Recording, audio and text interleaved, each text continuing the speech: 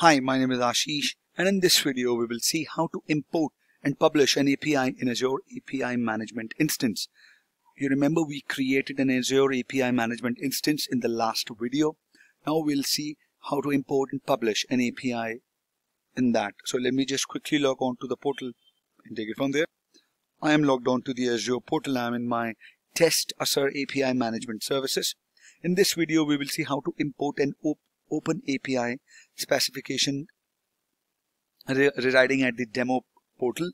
Once the backend API is imported into API management portal, which is APIM, the API management becomes a packet for the backend API. So the prerequisite, as you know, that we have the API management instance created. So we are at the API management screen, and you will select the APIs under the API management option on the left hand side. When you are there, let it come up and you select Open API here.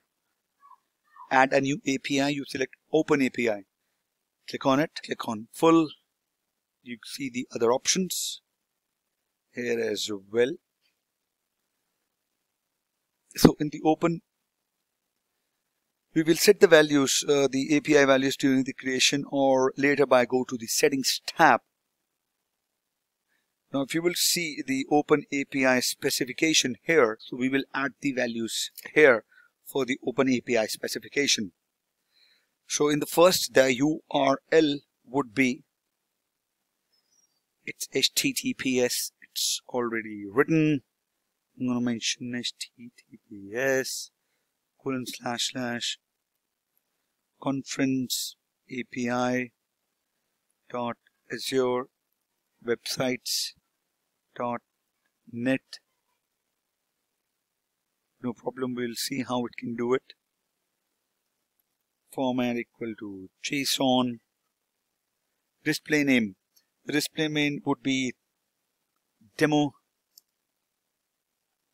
conference API. The name would be Demo Conference API. Description, it depends upon you. Optional, you can use it anything. URL scheme, we're going to go with HTTPS. API URL suffix, I'm going to mention as conference. So this would be my base URL. So this suffix is appended to the base URL for the API management service. API management distinguishes APIs by their suffix, and therefore the suffix must be unique for every API for a given publisher. Products.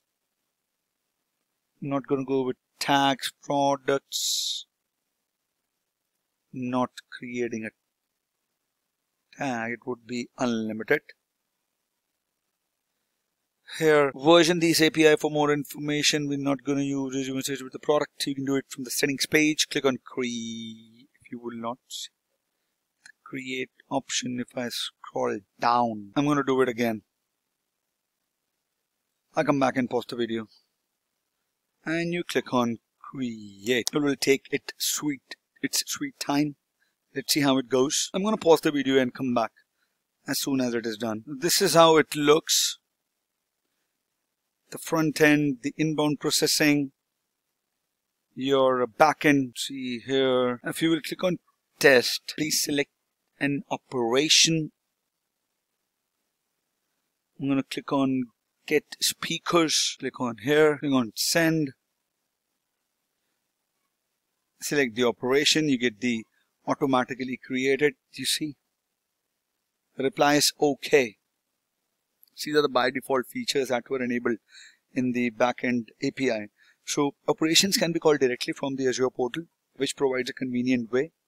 So you have to just select the API that you created, click on the test tab, and then you have to click on get speakers, the page displays field for query parameters. You click on send, and the backend responds with 200 OK and some data. So this is the data that the backend responded to, the base URL that you typed. So this is the data, and if you would see the change log, the changes is the history of changes you have deployed to your production API. They are shown on the developer portal as well.